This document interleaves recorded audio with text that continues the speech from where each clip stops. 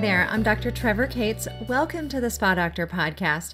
I'm really excited about my guest today, but before I get to the interview, I want to answer one of your questions. And at the end of this interview, I'll share with you how you can have your questions answered. This is a question from Becky. I have very sensitive skin and breakout and acne all the time. I've heard about using oils to cleanse and moisturize my skin, but I'm worried it will make me break out even more. Are there any oils that are okay for acne-prone skin?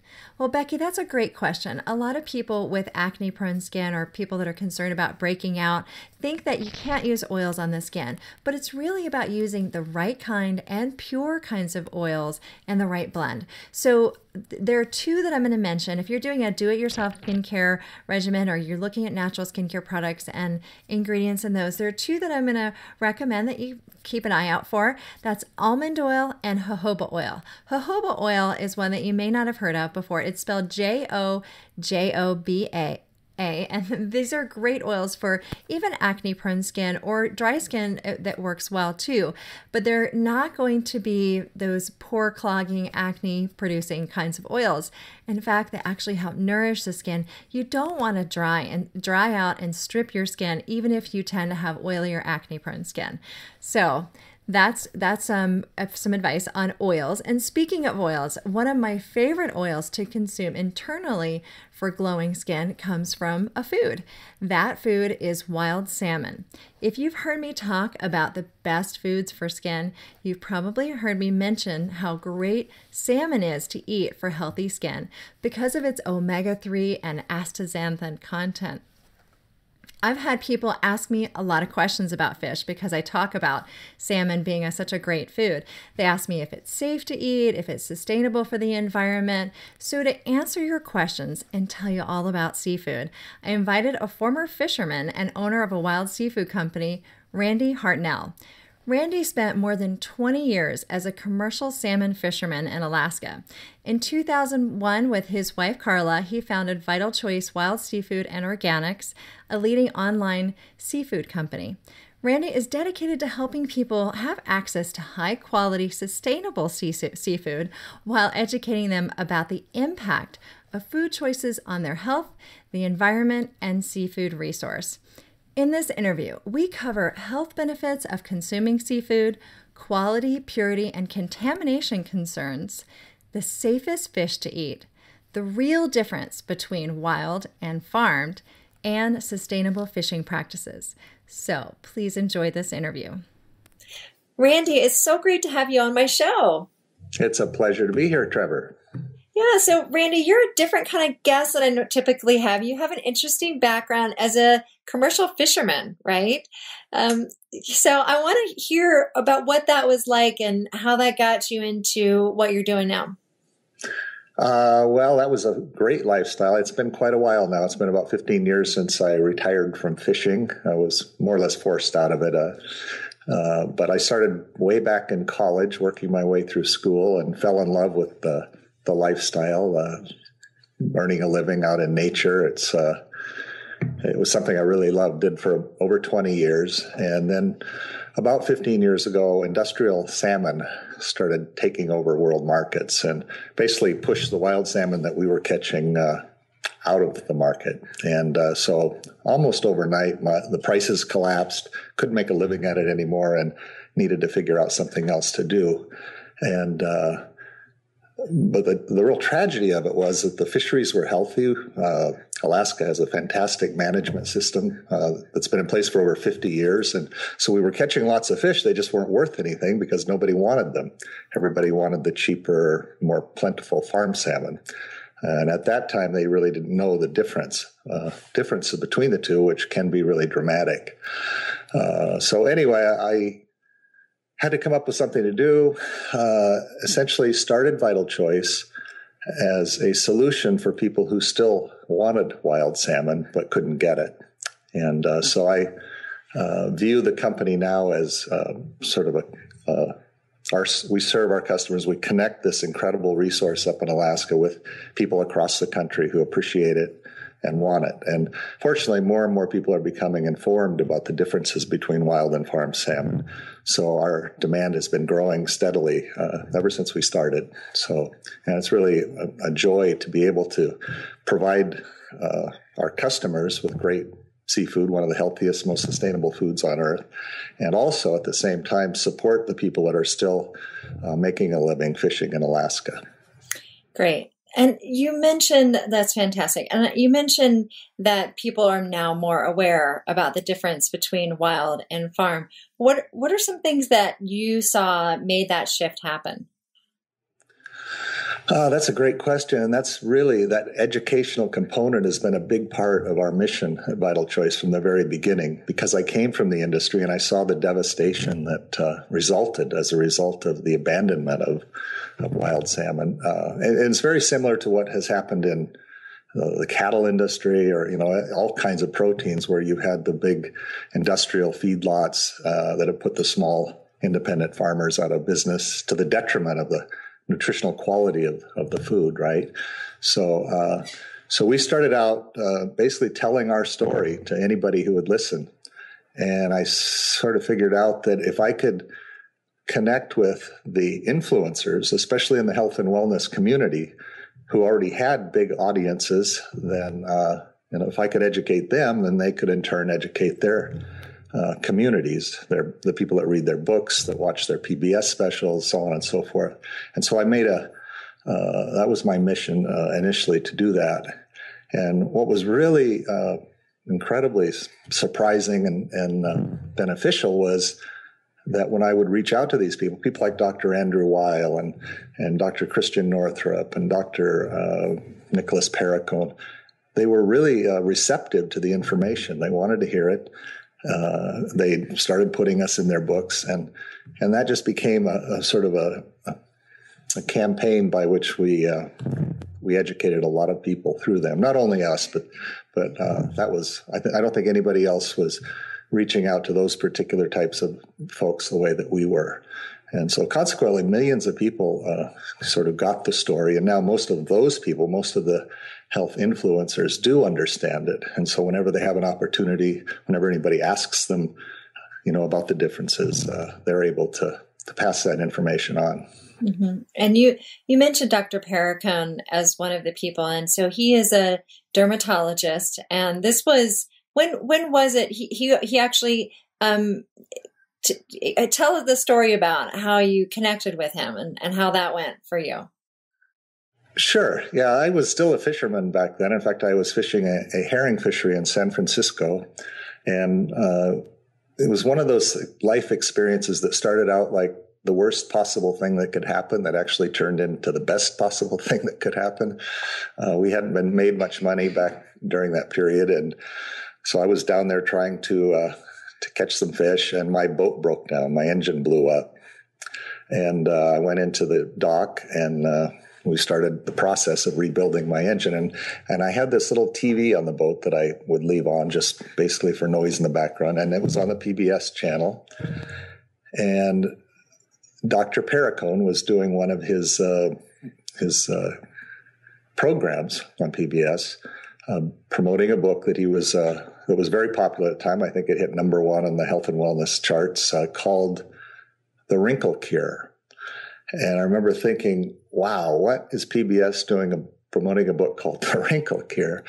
But as I listened to it, I realized that he was talking about wild salmon being the ultimate skin food, the ultimate wrinkle cure, because of all the healthy fats and the other micronutrients that are in not only salmon, but other seafood.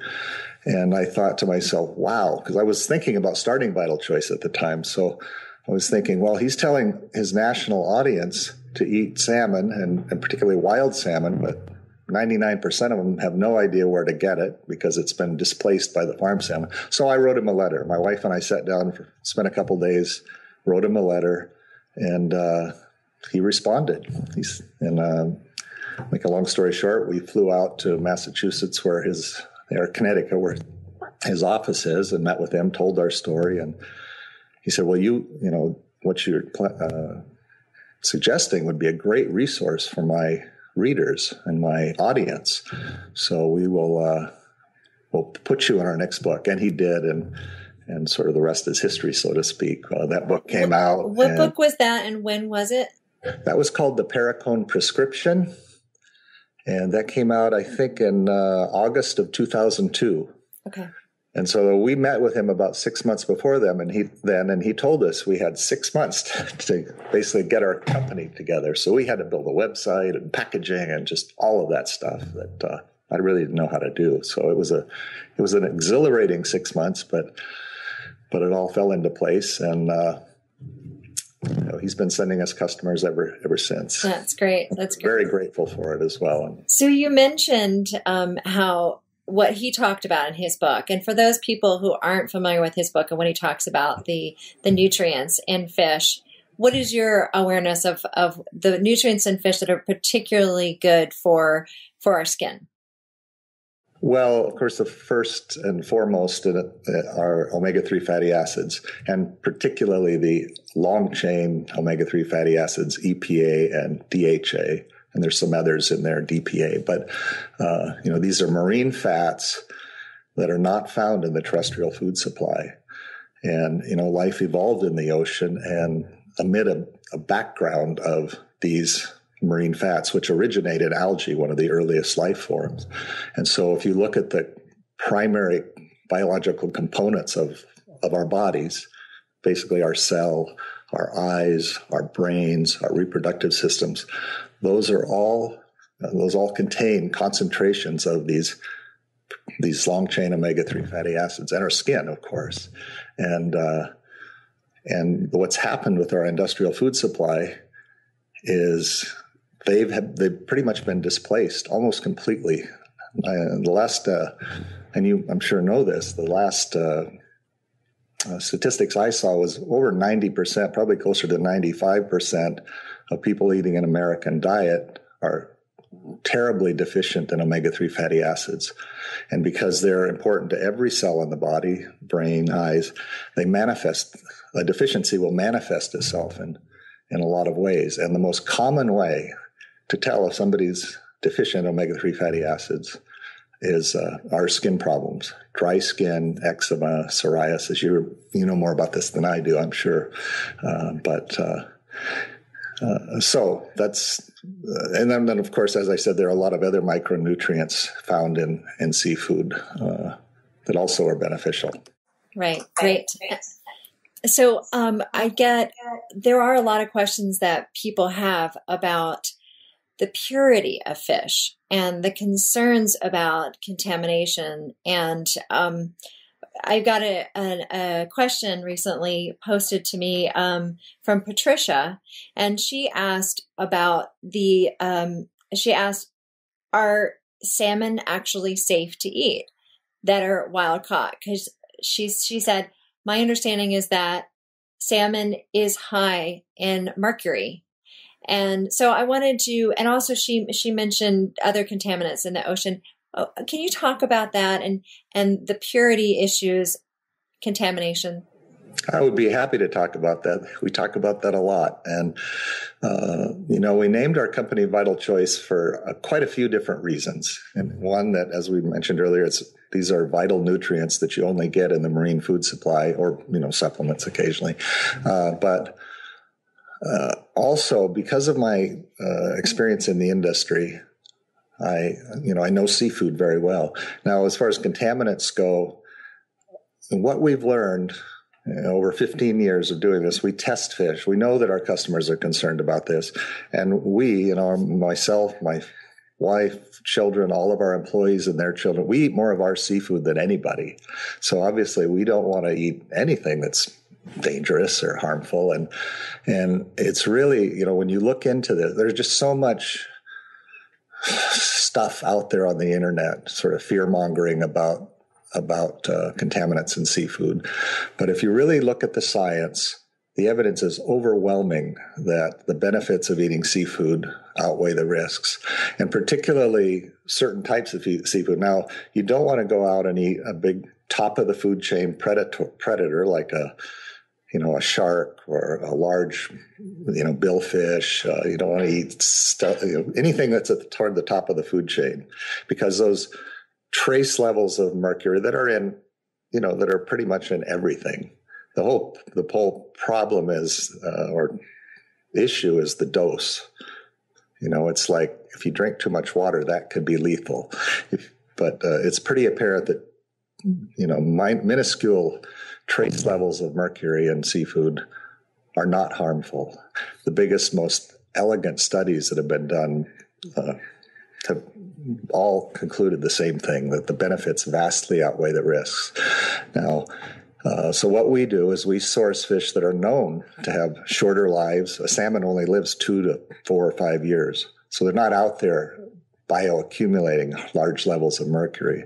They eat toward the bottom of the food chain. In particular, pink salmon, sockeye salmon, they eat predominantly krill, plankton, toward the bottom of the food chain. And so they're actually one of the cleanest fish.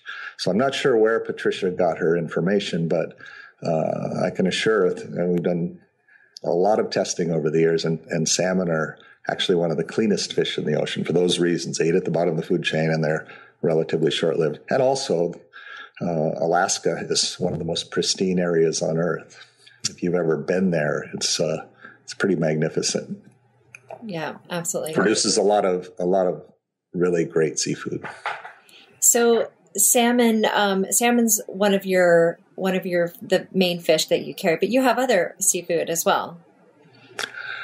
We have lots of other kinds of seafood, and it's all great. We just like to provide a variety, and we'll get requests for things that we don't have, and we'll look at them. If we can find, number one, a clean, pure source, and number two, a sustainable source. That's another foundation of our company, that we will only source sustainably harvested fish. And basically that means that the fish are coming from a fishery that is managed on a biological level. In other words, it's not driven by market demand. It's driven by the scientists that are in charge of making sure that no more fish are taken than that run can sustain.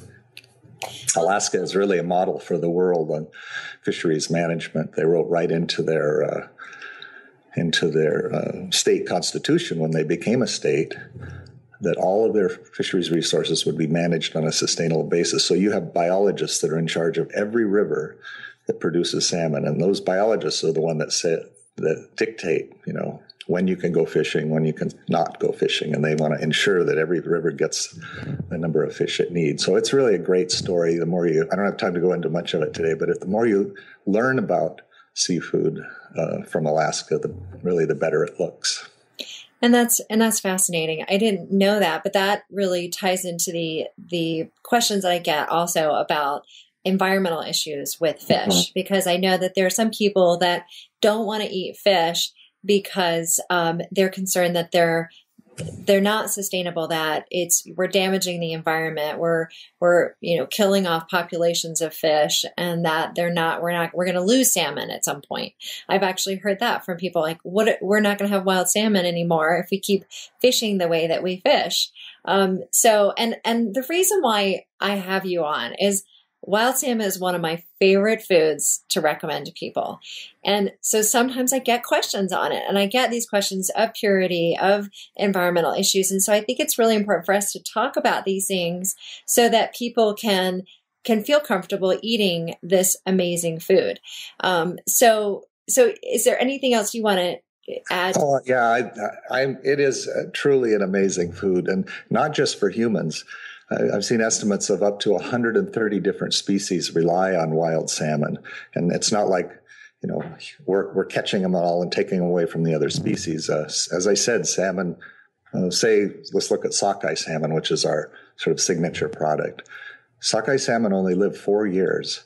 They're born in the rivers. They migrate out into the ocean where there's lots of food, and they grow. And then at 4 years on average, they return back to that same exact spot that they were born. Well, what happens, depending on the ocean conditions, climate, food, all of that, you may get 10 times, 20 times more fish returning to that particular river than those spawning habitats can actually accommodate. So for instance, the river that I used to fish in, the optimum number of spawners was about 2 million. And so as those biologists I referred to earlier would count. They've got all different ways of counting these fish coming back into the river. And once they were assured that they were going to get their 2 million, everything else is what they call a harvestable surplus. And one year we had 20 million fish returned to that river, and it was a bonanza in 1995. But the thing about it is, think of another protein, another food, animal food, that is allowed to live 95% of its life as nature intended. Those salmon are not going to live longer than 4 years. And when they get back to that river, their days are numbered. And so the harvestable surplus is taken there, and then that becomes food for humans. And a lot of the ones that go up the river become food for birds and, everything from bacteria on up to, bears and, big predators. So, and people really are surprised to hear that. It's not like that they're being, as opposed to other types of animal foods where, they're only raised for a short time and then taken to market. So can you spend a moment explaining the difference between what you just described as a wild salmon and what a lot of people are eating, and what's available in most restaurants and grocery stores, right? A farm salmon, even though there has been a shift, like you mentioned, that most of the salmon that we see out there is farm. So can you explain what that process is like? Well, the simplest analogy is a comparison between factory farm, say beef, pork, chicken, whatever, and the free range pastured beef, or even a better analogy would be game, wild game. The wild versions, whether it's fish or game, are out consuming what nature intended for them to consume. They're basically the same thing that humans evolved to eat over the millennia. And, humans have been eating seafood. It's been documented for over 160,000 years. We've been practicing agriculture for about 10,000. So when you eat wild seafood, you're basically eating what we were programmed to eat, and our body recognizes it as a natural food. Farmed animals, farmed salmon, all the other things I mentioned, are, in this day and age in our country, are essentially fed grain. Cows are herbivores. They're not supposed to eat seed products, grain, corn. Same with pretty much everything else. But because in this country we subsidize grains, they're very cheap, they're very plentiful. And so even the farm salmon, are being fed more and more of these grains. I think we can all agree that salmon did not evolve to eat grain products. And the big difference there is these grains are full of linoleic acid, or omega-6 fatty acids. And that's kind of another subject. But as you know, omega-6s in excess tend to be highly pro-inflammatory. And so whether we're eating factory farm chicken or pork or beef, we're basically eating corn byproducts, or corn, lots of omega-6s. And the same thing with farm salmon. Wild sockeye salmon has roughly 9 times more omega-3s of these essential long-chain omega-3s than omega-6s. 9 times more omega-3s than omega-6s. Whereas a farm salmon, because it's being fed a lot of grain, has about equal amounts omega-3s and omega-6s. So it doesn't do nearly as good a job of increasing your omega-3 status as wild fish will. And that goes for any farm fish, catfish, farm tilapia. We eat a tremendous amount of tilapia in this country, and there's almost, there's very little nutritional value to that compared to a wild alternative. Yeah. And so with the fish that are grown farm raised, they're fed grain. But what about the environment? Can you speak to that too? Yeah, the environment in which they're raised. Sorry, yeah, that's just the one. The nutritional impact, and of course, there's the fact that they're raised in pens in the open marine environment, so there's tremendous pollution problem. They impact other species with disease, parasites, waste, which is farm salmon is cheap because the environment is subsidizing all the waste.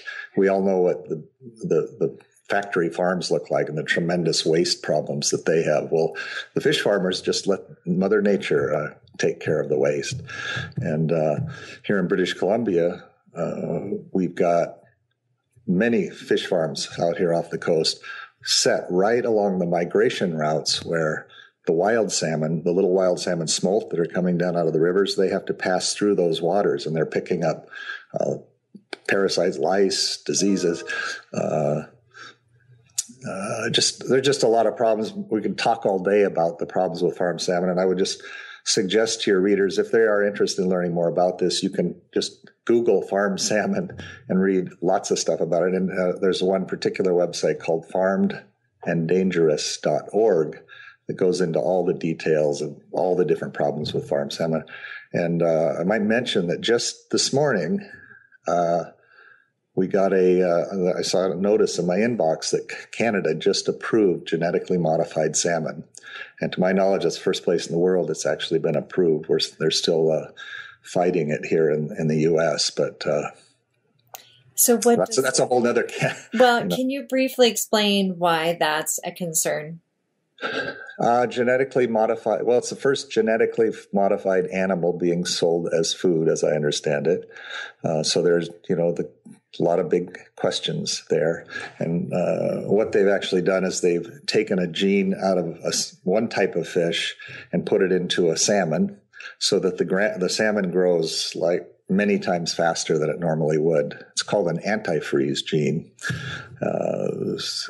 So it doesn't waste a lot of energy maintaining. Well, I won't go into the details here. Again, you can find out more about that. But and I think that's really interesting. So if it's growing bigger than it's supposed to, that nature intended to, I wonder what that's doing to its nutritional content.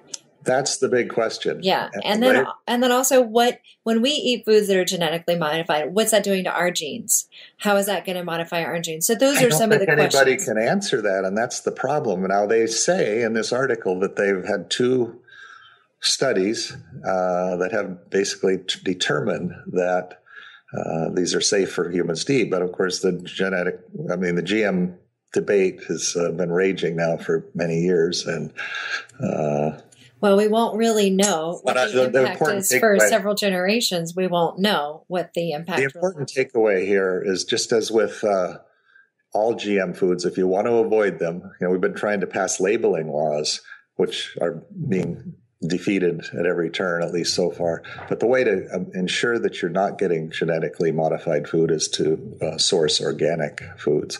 The way to ensure you're not getting genetically modified salmon is to source wild salmon. And and that, there's a tremendous amount of fraud in the marketplace. A lot of farm salmon is labeled as wild because more and more people are asking for it, and most people don't know how to tell the difference. And really, so it becomes critical that you know your fishmonger and you buy product from stores or people that you can trust. Yeah. So is there a way to know the difference? So would you be able to tell by looking at a piece of fish if it was farm versus wild? I personally could tell 95% of the time. It depends on the species. Farm salmon is typically much lighter, much more pale orange, and it has large white lines, fat lines in it. And then wild salmon, and especially sockeye salmon, is dark orange, bright. Its nickname is red salmon because the flesh is this brilliant red-orange color, and almost you just can't hardly see any fat in it. It's an ocean-roaming athlete versus the farm salmon, which is, swimming around in circles in a pen its entire life, and so it's very, a lot more fat. And so that's one difference. Typically, a store that is going to offer wild salmon, they're paying more. They're going to trouble to get that wild salmon, and they will know where it comes from. And oftentimes, the people that are being disingenuous will be, not really be able to answer direct questions about, if they're saying it's wild salmon, they should be able to tell you exactly where it came from. If they waffle at all, that's usually a big yellow flag. I was with Dr. Wild in New York. I'm sorry, go ahead. Oh, I was just going to say, I was at a restaurant once and I asked where, they said, oh, yeah, we have wild salmon. I said, where'd it come from? And they said, Scotland. And I thought, are you sure it's wild? Because if it's wild, it's got to come from where? So Randy, tell us where it's got to be coming from if it's really, truly wild. 9 times out of 10, it would be Alaska, possibly British Columbia, but really almost all of it comes from Alaska. They have the biggest, healthiest runs. In the last few years, they've had record salmon runs. I mean, historic levels of salmon runs. Part of it, big part of it is management. Another big part of it is habitat. The lower 48 here, we've dammed our rivers and, had industry and logging and civilization. And so salmon have not done well in the lower 48, but Alaska has got 34,000 miles of coastline. It's got thousands of rivers, and pretty much every one of them has a salmon run. So most of the salmon, wild salmon you will see in the market is from Alaska. Now, right now, here we are coming into summer, and the salmon are just now starting to go back up in the rivers. And this week in particular, the Copper River king salmon is the first fresh wild salmon of the year in Alaska. So there's a lot of excitement about that. And so anyway. That's great. Well, Randy, I feel like I could talk to you forever about fish. And sometimes I know I've seen you at conferences before, and I've talked to you a lot about this. So I'm excited that we're able to share this with my audience. And I know that people will probably have more questions. So I'd love to be able to pass them along to you and maybe get back to people if that's okay with you. So people could maybe post some comments below the video on YouTube and my website. I'll pass them along to you, and then we can try and get people's questions answered. Because I know people have a lot of questions about the quality of fish and where to get it. And so does that sound good? Oh, that's absolutely. We're passionate about education every bit as much as we are about, making the fish available. So happy to do that. And I would invite your guests to visit our website, vitalchoice.com, where we have a huge archive of information. We've got a search box on there so you can ask your questions. We've got a great science-based newsletter that comes out every week, and that's a great source of information. Over 1,000 issues in our archive. So the website is a rich resource, and you can also just call us up because we've got great customer service people that love to answer questions, and I'll be happy to handle them as well. Yeah, and your fish is delicious. I love getting orders from you, and the fish really is amazing. So thank you so much for everything you're doing to provide us with fresh, healthy fish. Thank you, Trevor. Thanks for helping us get the word out. Appreciate it. All right, Bye-bye. Thanks, Randy. I hope you enjoyed this interview today with Randy Hartnell. To learn more about Randy and Vital Choice Seafood, visit my website, thespadoctor.com. Go to the podcast page with his interview, and you'll see all the information and links there.